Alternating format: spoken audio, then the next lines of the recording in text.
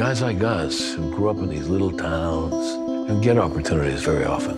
And so when they come, you want to grab it. You want to go for it. You James Mantis kid? You just turned 18? Yeah. Your old man wanted me to give you this. Pick it up at Billy's garage. My father sent me these keys. You don't know what they're for? No. Start saving money for gas. You're gonna need it. Dude, is this thing a gift or a curse? This isn't about the car. This is about you. You've been challenged to drive 3,000 miles in a beat-up old bomber to find your father. I haven't seen him one time since I was 10. He's a famous guy, rock and roll. He could have called me or something. He made mistakes. What? Wow, road trip. Happy motoring. The headlines say the end is near. This is a good idea.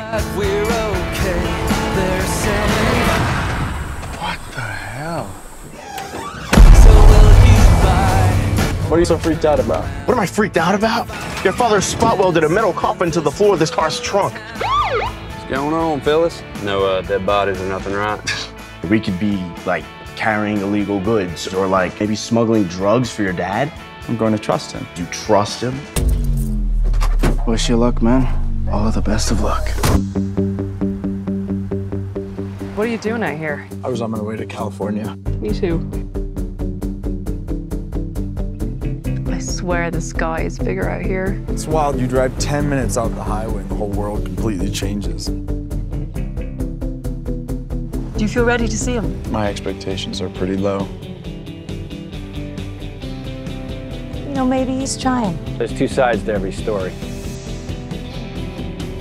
I'm less scared that he won't show up as I am if he does. It's a big day. Now go. Stop wasting time.